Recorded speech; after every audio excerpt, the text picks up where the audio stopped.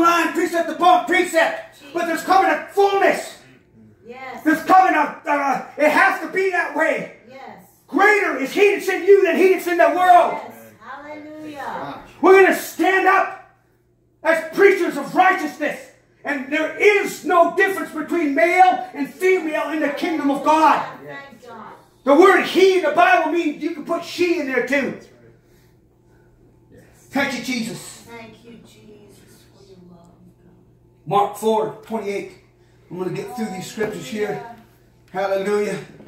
And then we got something else for tonight. Hallelujah. Mark 4:28. Thank you, Jesus. He says right here, and I quote this all the time, for the earth brings forth fruit of herself. First the blade, 30-fold. Second, first the blade, then the ear, 60-fold. After that, the full corn in the ear. When the full thick of it like this, Jesus often spoke in parables. And He told them, know you not this parable? How then will you know all parables? If you can't understand this parable, in another place He said, if you can't take thought for the least, then don't even take thought for the rest. Why call we Him Lord, Lord, and do not the things that He says? Thank you, Jesus. First the blade, then the ear, then the full corn in the ear. Because once that full corn gets in the ear, one kernel of corn made that full corn in the ear. And you can probably count how many corns, but I would say there's more than 100 or 300 in that. Take those and plant them. You got 300 plants. Then how many more corns you can have? God deals in multiplication and not division. Where there's division, there's other evil work. You see what I'm saying?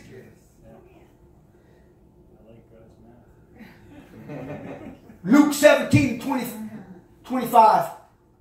I've quoted this one already. Many of these scriptures, the Lord has already, but I want you to read for yourself. 17:25. He says, but first must he suffer many things and be rejected of this generation. This generation, He's going to be rejected. Not the physical Christ, but the Christ in you is going to be dejected and rejected.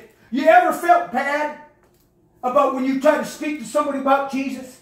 And you tried to tell them about the powerful love, like that man that walked by, that hate that was on him. The man challenged me in the midst of that service, at the end of the service. That he got riled up. I guess he thought I was cursing him, but I wasn't cursing him. I've got the love. I came exactly from a cardboard box. I used to live in a cardboard box. I used to live in a closet. I came out of that street. I sold the dope. I cut the dope up. I sold kids dope, 8, 9 years old. And I felt bad about it. I was the chief of sinners. And I've done some things I couldn't tell my wife that I'd done, because she would look at me like, man. But these are spirits that possess us and take us over. Yeah.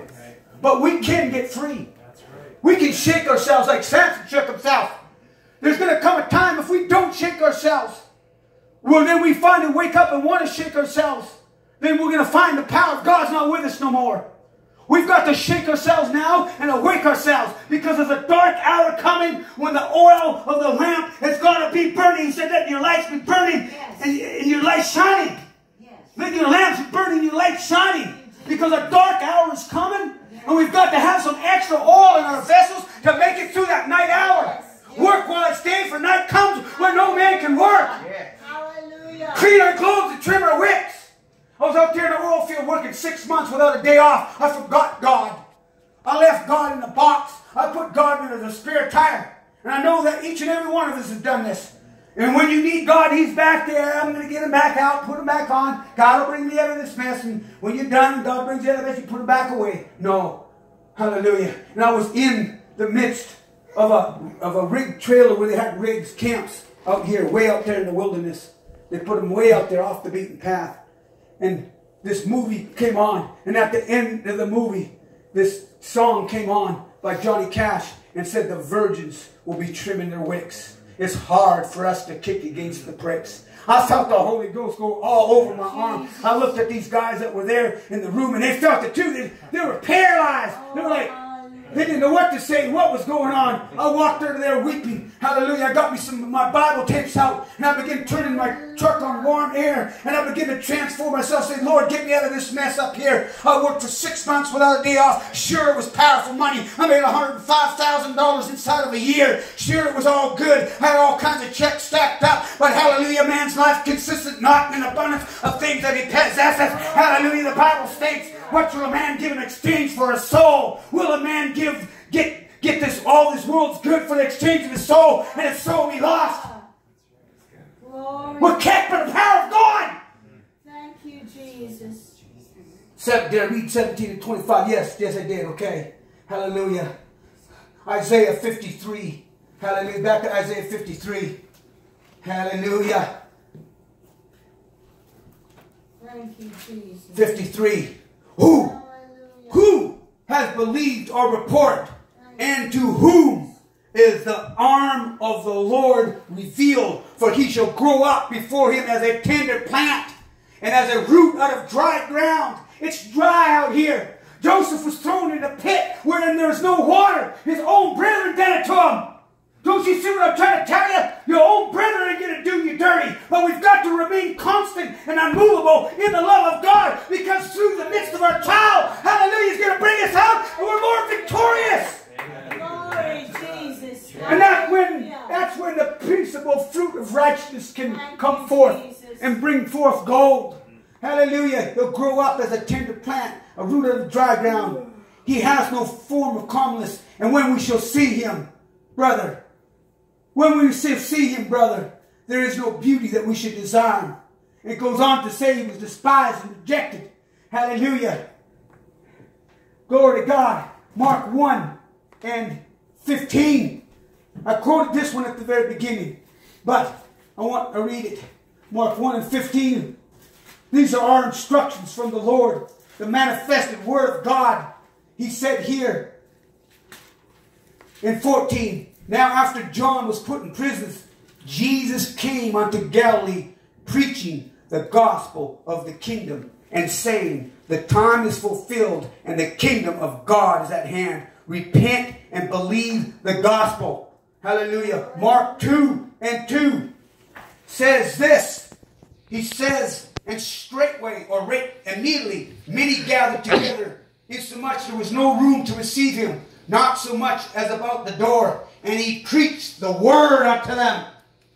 The Bible says, know them that labor among you. And we've got to know the word. We've got to study the gospel of Christ, which is the power of God. For this neither is the salvation in any other than at the name of Jesus every knee will bow. We've got to realize when we preach the gospel of Christ, that's what's going to set them free. Paul said, I come not unto them in enticing words, in man's wisdom, in scams and traditions and schemes, because he was a Pharisee, a chief of all Pharisees. Was he not a doctor of the law? He knew the law, he knew the Torah, but he didn't have the spirit in it. It was only when he was knocked off his high horse. We're going to get something when we get too high and God knocks us down. Is that not right, brother? Yes. God will knock you down. God will pull the rug right from under your feet to let you see that we've got to obey him and overcome by him and abide in him to do his will. Hallelujah. Because if we abide in him and he abides in us, we're going to bring forth more fruit. But it doesn't feel so pleasant when he's purging us. When he's cutting off the dead branches. Because it's got to happen so we can bring forth fruit and bring forth more fruit abundantly. Thank you, Lord. Thank you, Jesus. Thank you, Jesus. Hallelujah. Praise the Lord. I'm telling you, brothers and sisters, that the Lord is calling and we are going to answer. Someone's going to answer the call. Somewhere there's going to be a people that are going to possess the kingdom. Hallelujah. Praise the Lord. Thank you, Jesus. Thank you, Lord. Me and Brother John were in the store today. We had a meeting with the